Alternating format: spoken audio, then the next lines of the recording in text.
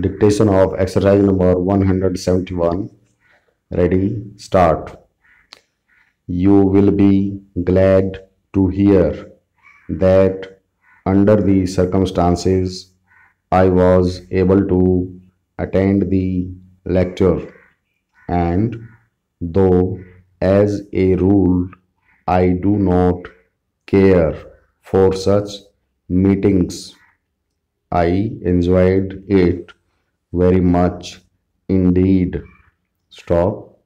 Having regard to the subject, I think there ought to have been a much larger audience, but some who ought to have known about it pleaded ignorance in justification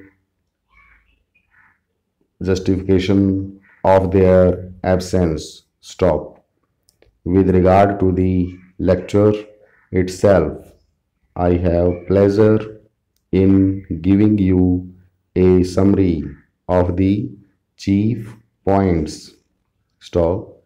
In days gone by, according to the lecturer, it appears to have been the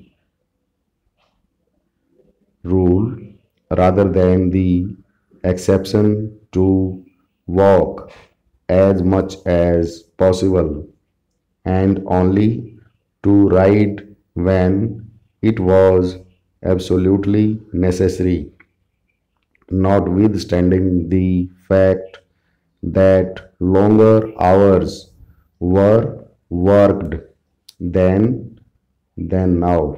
Stop.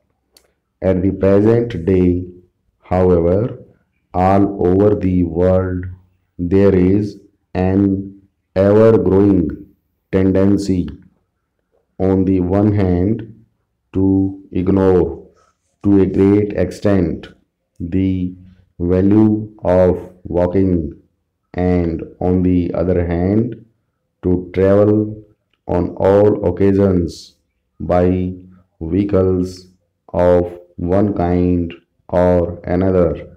Stop.